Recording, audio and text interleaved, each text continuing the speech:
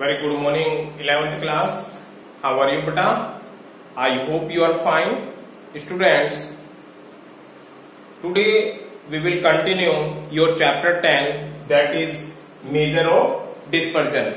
This chapter we have discussed day before yesterday, and I have also explained yesterday and day before yesterday in June class also that this chapter has deleted various topics in CBSE by the CBSE board. So only one topic is there, that is standard deviation. So we will calculate calculation of standard deviation with its coefficient. आप लोगों को क्या calculate करना है? Standard deviation and its coefficient. So you people are aware that there are three type of series in statistics, that is individual series, discrete series and continuous series. So students, we will discuss one by one each series. Getting? So yesterday we take individual series. In individual series we calculated by the help of direct method and by the help of shortcut method. Today we will calculate step deviation method. Question क्या बनता है आपका? Calculate standard deviation and its coefficient by the help of step deviation method. ये series individual है. You have to identify its own behalf because examiner कभी भी आपको ये नहीं देगा this is individual series, discrete series and this is continuous series. ये तो आप लोग खुद आइडेंटिफाई करोगे. इंडिविजुअल सीरीज की फीचर्स आपको पता है कि इंडिविजुअल सीरीज में आइटम लिस्टेड होता है विदाउट एनी फ्रीक्वेंसी. सो वो आप खुद आइडेंटिफाई करोगे, बट एग्जामिनर आपको ये जरूर देगा कि calculate standard derivation by the help of step deviation method. This is clear to student? So before the calculate of step deviation method I want to explain steps, because when you people are aware to steps of the question, then it is easy for us. Getting? So here is some steps. Step first, beta, we take some value of the series as assuming, यानी जो भी आपकी series होगी उसमें से सबसे पहले क्या कर लेंगे, हम कोई भी एक आइटम्स लेंगे, उसको एज्यूमीन बना लेंगे. गेटिंग? सेकेंड स्टेप आ जाएगा आपका, we find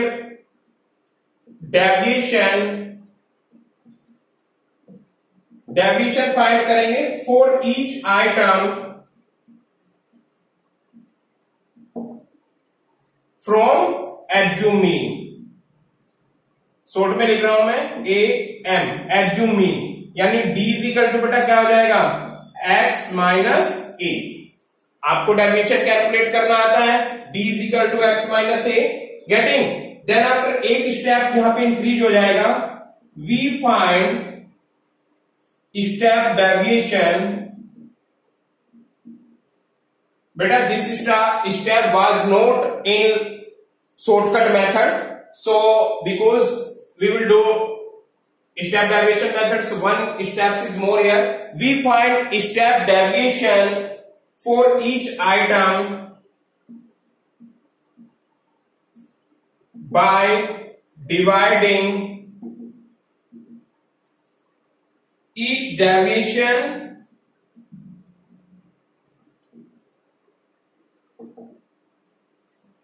by common factor. आपने कॉमन फैक्टर C आप डेविएशन में कॉमन फैक्टर लोगे और D की जगह क्या बन जाएगा, D dash is equal to D upon C. I hope this is clear. This is not new things, you have already done in chapter 7, that is measurement of central tendency mean. आपने वहां भी deviation calculate किया था और step deviation भी हमने calculate किया था. क्लियर बेटा? Then after next step we find we find some total of summation d dash, यानी जो d dash है डेविएशन है इसका टोटल आप कैलकुलेट करोगे। नेक्स्ट है fifth, we find square root. Square root के बिना तो क्वेश्चन ही नहीं होने का ये, क्योंकि आपको पता है standard deviation is known as square root also. Square of each deviation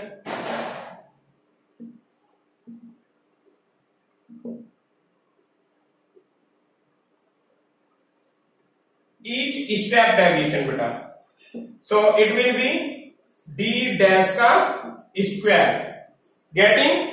and next है we find some total of square of deviation, that is summation d dash का स्क्वायर। एंड लास्ट वन है apply the following formula, और formula बनता है बेटा इसका, this is standard derivation, under root लगाइए, under root के बाद समीशन डी डैश स्क्वायर। पहले क्वेश्चन में क्या था आपका, शॉर्टकट मेथड में डी था, बस डैश लग जाना है, divided by N minus summation D dash upon N का whole square and into I. I is a necessary because step deviation denoted onto I, getting. और आई क्या होगा बेटा यहाँ पर, कॉमन फैक्टर, जो कॉमन फैक्टर ले रहे होगे वो आई होगा। ये स्टैंडर्ड डेविएशन कैलकुलेट करने के लिए है। और जब आप कैलकुलेट करोगे CSD, CSD means coefficient of standard deviation, coefficient में सेम आपका आएगा standard deviation upon mean. I hope बेटा this is clear to every students. You can say once again. सबसे पहले क्या करना है हमें सीरीज का, we take value of the series as एज्यूमीन, एज्यूमीन करना है हमें, ए एज्यूमीन लेना है। Then after we find deviation for each items, each items का हमें डेविएशन लेना होगा। सो D is equal to x minus A, here is assume। So by the help of assume, which is you people guess, by the help of this assume we can take deviation, deviation is equal to x minus a। then after we find step deviation for each items by dividing each deviation by common factor c, that is d dash is equal to d upon c। and next one क्या करोगे, we find some total of summation d dash, जो आपने d dash calculate किया इसका summation कर लोगे। We find square of each step deviation, हर एक square कर दोगे because standard deviation is known as square root deviation. Next we find sum total of square deviation, इसका समीशन कर दोगे एंड अप्लाई द फॉर्मूले। आई होप स्टूडेंट्स आप लोग pen paper लेके बैठे होंगे और आपने इन स्टेप्स को लिखा होगा। अब आप क्वेश्चन कर रहे होंगे और आई होप मुझसे आगे आगे आप चलेंगे क्वेश्चन करते हुए। So for a good students जरूर आप कर रहे होंगे। सो क्वेश्चन करते हैं हम, गेटिंग। एग्जाम्पल लेंगे हम and by the example question करेंगे हम। सेम मैं एग्जाम्पल ले रहा हूं आपका, और ताकि आपको आंसर का भी पता चल जाए। बेटा यहाँ पे क्वेश्चन है, using the data given below find standard deviation and it's coefficient by step deviation method. Using the data below, जो डाटा गिवन है, find standard deviation and it's coefficient, हमें standard deviation and it's coefficient find करना है by the help of step deviation method. क्योंकि अगर वो step deviation method नहीं लिखेगा तो students do can by the help of direct method और by the help of assuming method. But if examiner mention here that you have to do by the help of step deviation method.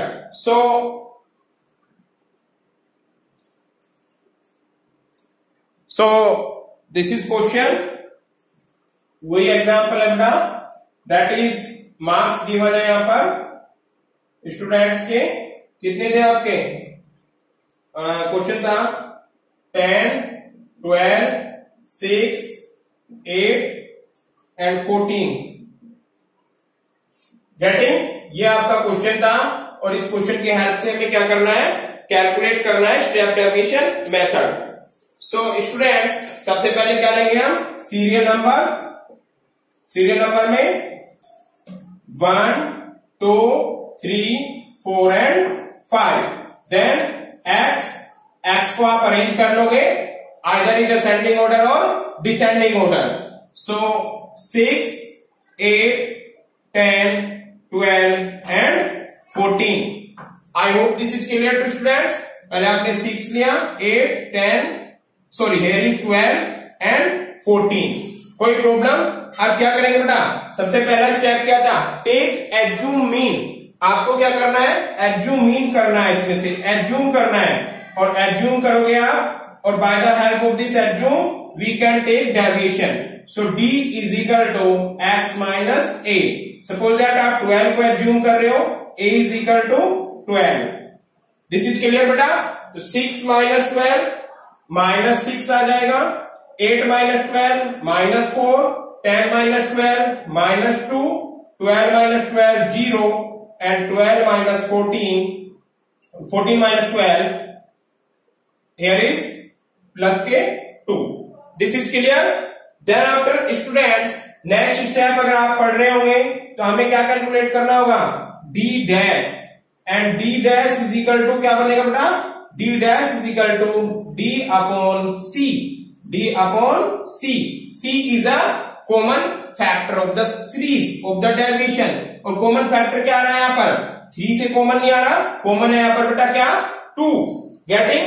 तो यहां पर आप छोटे से लिख सकते हैं c इज इक्वल टू 2। 2 से इसको डिवाइड करेंगे -3, 2 से 4 को डिवाइड करेंगे 2 2 जा 4, 2 से 2 को डिवाइड करेंगे 2 1 जा 2, 2 0 0 एंड 2 1 जा 2। I hope this is clear to every students. Students, next step पढ़िए। नेक्स्ट स्टेप में क्या करेंगे हम, d डैश का स्क्वायर, बिकॉज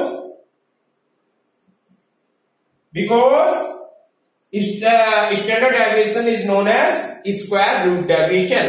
जब आप इसका स्क्वायर कर रहे होंगे तो इसी की मल्टीप्लाई इसमें हो जाएगी, 3 3 जा 9, एंड माइनस साइन रिमूव हो जाएगा, because -3 into -3 minus minus plus हो जाएगा, और 3 3 जा 9।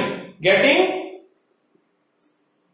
सेम विल बी फॉलो, 2 2 जा 4 प्लस 4, सॉरी 1 1 जा 1 0 and 1। Getting? Students, now you take formula and by the help of formula जो भी आप चीजों को, आपको स्टैंडर्ड डेविएशन जिसको क्या बोलते हैं, ये साइन लगाते हैं, इज इक्वल टू हो जाएगा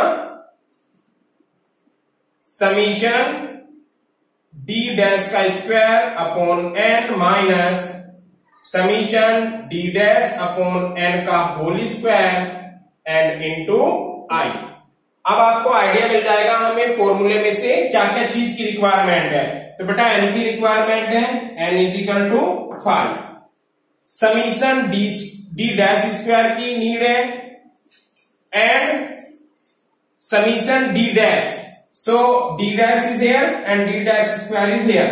Summation d dash -3 -2 -1. So 3 plus 2 5 6, और ये 1 माइनस कैंसिल, तो here is माइनस के 5, एंड इसको आप प्लस कीजिए 1 2 2 और प्लस 4 6, एंड 6 एंड 9, ये बन गया आपका समीशन d डैश का square is equal to 15। Clear है बेटा? आई क्या आएगा इसमें, I is the common factor which is 2. So I, or you can say C. So C is equal to 2. Keep quiet. Yes. Then SP is equal to, फॉर्मूले में value put कीजिए, summation D square dash. बेटा this is common error. Students यहाँ पे क्या problem कर देते हैं, प्रॉब्लम करते हैं स्टूडेंट्स की यहां पर इसकी वैल्यू रख देते हैं या इसकी। ध्यान रखना, this is summation D dash square and this is only summation D dash. ये पूरे का होल स्क्वायर है, ये डी डैश स्क्वायर नहीं है। सो आप लोगों को जब भी आप वैल्यू रख रहे होंगे पुट करते हुए बहुत ज्यादा केयरफुल होने की नीड है। गेटिंग? सो कोई भी प्रॉब्लम्स नहीं करनी है आपको, कोई कॉमन एरर नहीं होना चाहिए। समीशन डी डैश स्क्वायर कितना आ जाएगा बेटा? 15 अपॉन एन कितना है? 5 minus summation D dash square कितना आएगा? It will be -5।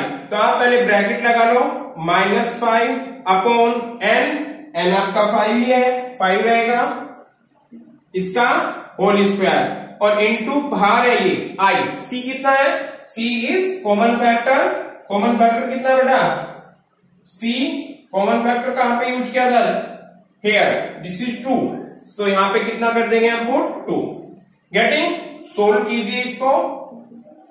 5 से 15 को आप कैंसिल करेंगे, 5 3 जा 15, ये 3 आया आपका, अंडर लगा लीजिए पहले, 3 माइनस, अब इसको देखिए इसके अलग से सोल्व कर लेते हैं, -5 अपॉन 5 का होल स्क्वायर। इसको सोल्व करके देखो, -5 की -5 में मल्टीप्लाई करेंगे बिकॉज होल स्क्वायर है, सो 25 प्लस हो जाएगा अपॉन 25, और 25 से 25 कैंसिल, 1 आ जाएगा। क्लियर है? क्योंकि होल स्क्वायर का मतलब क्या है बेटा? -5 की मल्टीप्लाई -5 में, और 5 की मल्टीप्लाई 5 में, सो -5 मल्टीप्लाइज -5, यानी ये सिचुएशन आ रही होगी, -5 multiply -5 is equal to 25, plus का हो जाएगा, माइनस माइनस की मल्टीप्लाई करोगे तो प्लस आ जाएगा, and same is 5 into 5 it will also 25। सो यहां पर कितनी वैल्यू पुट कर दे बेटा? 1। क्लियर? इनटू में रहेगा आपका 2। I hope this is clear. इसको मैं रफ कर देता हूं। Students, now you can solve this. 3 में से 1 जाएगा, 2 इंटू 2। गेटिंग? यहां करते हैं। अब क्या करना है आपका? 2 का अंडर रूट ओपन कीजिए, अंडर रूट ओपन करना आता होगा, 2 का अंडर रूट ओपन होके आएगा 1.414। गेटिंग? आई होप मैंने आप लोगों को सिखाया भी था करना। आप अंडर रूट ओपन करेंगे, देन आफ्टर आप इजिली कर लेंगे क्वेश्चन। अगर यहीं पे छोड़ते हैं तो आपका 1 मार्क्स कट जाएगा क्वेश्चन में से। गेटिंग? सो 1.414 और मल्टीप्लाई कर देंगे 2 से, बिकॉज अंडर रूट 2 ओपन किया, 1.414, और इसकी 2 में मल्टीप्लाई करेंगे तो इट विल बी 2.83। 2.83 आपका वही आंसर जो हमेशा इस क्वेश्चन का आया है। गेटिंग? 2.83 आपने डायरेक्ट मेथड से किया था तब भी आया था, 2.83 स्टेप डेविएशन किया है आपने तब भी आया है, और 2.83 आपने शॉर्टकट मेथड या एज्यूम मीन मेथड किया था तब भी आया था। Students, this is note, all the 3 methods to calculate standard deviation give the same answer in all the series। किसी भी सीरीज का आप क्वेश्चन कीजिए, और क्वेश्चन करने के बाद जो आपका आंसर आता है वो आपका हर सीरीज में सेम आएगा। दिस इज क्लियर बेटा? नाउ ये क्या कैलकुलेट किया आपने? Standard deviation. अभी क्या कैलकुलेट करना है? It's coefficient. So coefficient means CSD, coefficient of standard deviation is equal to, formula क्या लग जाएगा? SD, यानी ये अपॉन x बार। ये काय का साइन है? स्टैंडर्ड डेविएशन का। अब आपको ये तो आपने कैलकुलेट कर लिया 2.83, now we have to calculate x बार। सो बेटा x बार को यहां पे कैलकुलेट कर लेते हैं, क्वेश्चन में आपको करना होगा x bar is equal to summation x upon n। n तो आपके पास है 5, समीशन x क्या है? इसका आपको समीशन करना होगा, summation x is equal to, कीजिए इसका समीशन, 8 और 6 14, 14 16 17 18 19 20 21। नो देखो दोबारा देखो, लेफ्ट हैंड कर रहे हैं हम, 4 प्लस 2 6, 6 प्लस 8 14, 14 प्लस 6 20, 20 की 0, 2 कैरी और 1 3 4 5, सो इट विल बी 50। ये तो किया था आपने, डायरेक्ट मेथड में भी हमने किया था एंड स्टेप डेविएशन मेथड में भी किया था। सो वैल्यू को पुट कर दीजिए यहां पर बेटा, 50 अपॉन 5, 5 से इसको कैंसिल कीजिए, सो x bar is equal to 10। Getting? Visible है? कीबोर्ड पे दिख रहा है बेटा आप लोगों को? यस। अब आप इसकी वैल्यूज यहां रख दीजिए, CSD is equal to, standard deviation आपने कैलकुलेट किया था 2.83 अपॉन 10, ये आया था प्रीवियस क्वेश्चन में भी। सो अब आप इसको सोल्व कर दोगे तो आपका आंसर आ जाएगा CSD is equal to 0.283। This is your answer. एक आंसर ये हो गया और दूसरा आंसर आपका ये हो गया। Students, I hope this is clear to every student. आपने डायरेक्ट मेथड से क्वेश्चन किया था तब भी आपके आंसर यही आए थे 2.83 एंड 0.283। एज्यूमिंग मेथड से किया था तब भी यही आया था और स्टेप डेविएशन मेथड से किया तब भी यही आया। मैंने स्टूडेंट्स वन डे में एक ही क्वेश्चन बताया आपको, आज स्टेप डेविएशन बताया। Yesterday I have explain shortcut method and day before yesterday in June classes I have explained direct method. So one by one मैं बता रहा हूं आप लोगों को ताकि आपका रिवीजन भी होता रहे और आपको ज्यादा कंफ्यूजन क्रिएट ना हो। Getting? So this is a individual series and individual series का हमने क्या कैलकुलेट किया? Step deviation method. I hope you people are clear this. You can easily think, अगर आप लोगों ने स्टेप्स लिखे हैं तो बहुत इजीली आप कैलकुलेट कर सकते हो। ज्यादा कुछ नहीं है, स्टेप्स पढ़ते चले जाइए, क्वेश्चन करते चले जाइए, आपको सीरीज गिवन होगी, आप आइडेंटिफाई करोगे इंडिविजुअल सीरीज है ये। सबसे पहले क्या करोगे, सीरीज को अरेंज कर लोगे आइदर इज असेंडिंग और डिसेंडिंग ऑर्डर में। देन आफ्टर कोई भी वैल्यू इसमें एज्यूम करोगे, ये कोई न्यू थिंग्स नहीं है, आपने measurement of centre tendency mean में भी पढ़ा था। After the taking a some value as a assuming, then we have to calculate deviation. Deviation का फॉर्मूला क्या होता है? d is equal to x minus ए। हमने इसमें 12 को एज्यूम किया एंड पूरी सीरीज को 12 से माइनस कर दिया, यानी 6 minus 12 minus 6, 8 minus 12 minus 4, 10 minus 12 minus 2, 12 minus 12 0, 14 minus 12 2। Getting? Then after because this is deviation, step deviation है तो वन स्टेप यहाँ पे और इंक्रीज हो जाएगा। We have to divide, d को हम डिवाइड करेंगे कॉमन फैक्टर से, d डैश आ जाएगा आपका, d dash is equal to d upon c। सो आपने इसमें कॉमन आया 2 से डिवाइड किया, माइनस c, 6 को 2 से, माइनस 3 माइनस 2 माइनस 1 0 एंड 1। यहां तक का क्वेश्चन आपने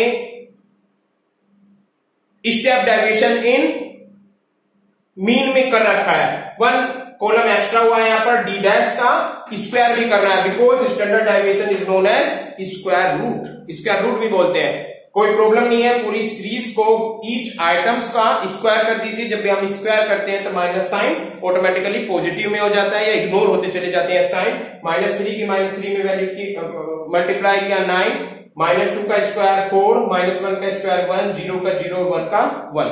देन आफ्टर आपने स्टैंडर्ड डेरिवेशन का फॉर्मूला देखा, फॉर्मूले में स्टैंडर्ड डेरिवेशन के स्टेप डेरिवेशन में और एज्यूमिंग मेथड में कोई डिफरेंस नहीं है, ओनली डिफरेंस इज डैश। यहाँ पे डी डैश है, यहाँ पे डी डैश है, उसमें केवल डैश था। आपने इसको समीशन किया, समीशन डी स्क्वायर 15 आया, एन आपका 5 आया, minus summation D dash square minus 5 था, माइनस 5 अपॉन 5। आई और सी is a common factor which was 2, आपने यहाँ पे पुट किया, इक्वेशन को सोल्व किया, ये 1 बच गया, माइनस 5 के 5 में मल्टीप्लाई 25, 5 के 5 में मल्टीप्लाई किया 25, सो 25 से 25 कैंसिल 1 और 5 3 जा 3, सो अंडर रूट 3 माइनस 1 और मल्टीप्लाई में 2 इज अ कॉमन फैक्टर। तो 2 3 माइनस 1 2 आया, 2 का अंडर रूट होता है 1.414, 1.414 की 2 में मल्टीप्लाई किया, आपका आंसर आ गया 2.83। So student this is standard deviation. Then by the help of standard deviation, this is absolute value. Now we have to calculate relative value because standard deviation is absolute value and its coefficient is relative value. So for relative value, coefficient of standard deviation is equal to standard deviation upon mean. तो mean आपने easily calculate किया, यहाँ पर mean का formula होता है summation x upon N. Summation x upon N से आपने इसको सोल्व किया, summation x upon N, and you can calculate here by the help of step deviation method. तब भी आपका आंसर यही आना था। आप स्टेप डेविएशन मेथड से भी कर सकते थे। स्टेप डेविएशन मेथड में क्या आ जाएगा आप लोगों का, तो समीशन वहां पे डी डैश भी ले सकते हो आप, summation D dash upon N into सी, आंसर तब भी आपका 10 ही आना है। then 10 को डिवाइड किया 2.83 से, your answer will be 0.283. So I hope students, you people can easily understand standard derivation and its coefficient by the help of individual series and by the help of step derivation method. So this is sufficient for today. Tomorrow we will discuss discrete series. Getting students, discrete series के भी हम तीनों method करेंगे, that is direct method, shortcut method and step derivation method. So thank you so much 11th class. This is sufficient for today. I hope you people easily understand. Now if you have any problem, please you can contact me. Thank you so much.